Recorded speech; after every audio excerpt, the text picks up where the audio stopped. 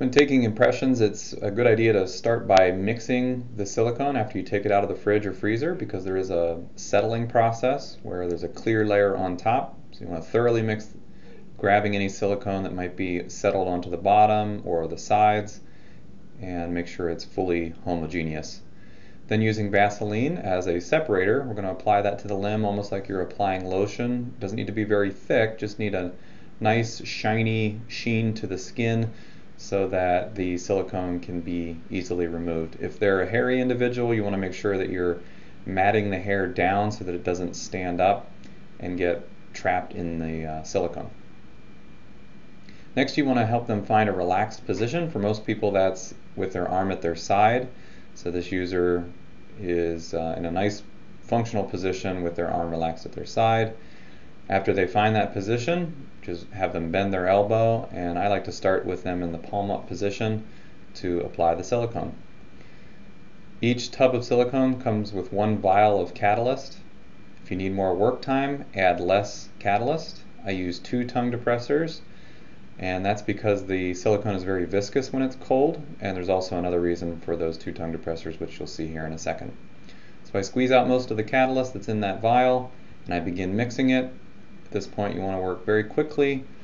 Spend about 30 seconds mixing the silicone. It's very important to get it thoroughly mixed. Any silicone that doesn't come in contact with the catalyst will not set, so it's important to take your time and make sure it's thoroughly mixed.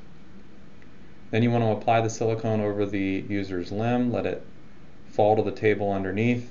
You want to try to get the silicone out of the container as quickly as possible and not spend a lot of time slowly pouring it, but get as much of it out of the container as quickly as possible. And this is where I use the 2 tongue depressors to reapply the silicone. I'll put them flat on the table, push them together, scoop up some silicone, and then spread the tongue depressors apart over top of the individual's limb, and let the silicone flow out from the 2 tongue depressors to recoat the surface. You don't have to have it really thick, you just have to have full coverage of the skin. So just spreading those tongue depressors apart to apply as much as possible that is dropped down to the table. At this point too, it's good to have somebody mixing up your second tub of silicone so that you don't have to stop what you're doing to apply more silicone, because it will take more than 1 tub to coat the whole arm. And just like before, you want to get the silicone out of the container as quickly as possible and onto the limb, letting it fall below.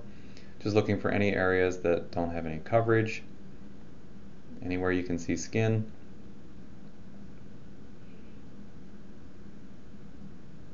A particular problem area that typically gets missed is the back of the arm, and you can use the same technique by pulling the tongue depressors apart and having the user internally rotate their shoulder and pronate fully. But sometimes you do have to paint the silicone on in this area. You want to try to avoid touching the silicone impression when it's on the limb, because it introduces air and bubbles inside the impression, but this is one area where you typically will have to sort of paint the silicone on to get full coverage. Otherwise, just use the flow from the tongue depressors to coat the rest of the arm.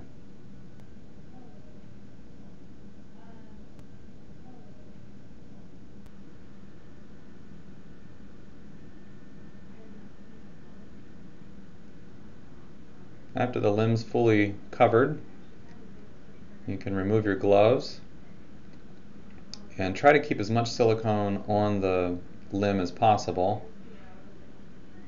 Any areas that are dropping off, just sort of reapply those onto their limb and then return them to a relaxed position. Some people have a hard time with the relaxed position at their side, so this isn't always what you would do. Sometimes you would just keep their arm above the table, but at this point you can cue them to hold the thumb or index or remaining fingers in a certain position. To remove the silicone, you start pinching the silicone away from the skin so that it frees up from the skin surface, and you do this from the proximal edge down to the distal limb.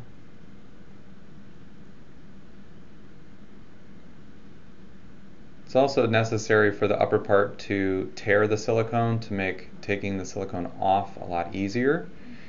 You don't want to cut this, you want to let it actually rip so that we can key it up together when we fill it. The edges will line up a lot better. this point we do sort of a tug of war. I pull against the individual, they wiggle their fingers, and just slowly pull it off. It's not meant to be a quick process, but slowly free themselves up from the mold. If anything else rips, that's no problem at all. We try to support the mold as they slide fully out of the silicone. You want to check the inside to make sure you have coverage everywhere. If there's any big holes, you would want to take another impression, but if it looks good, you can package it up with some stuffing inside the silicone to keep it from collapsing and send it our way.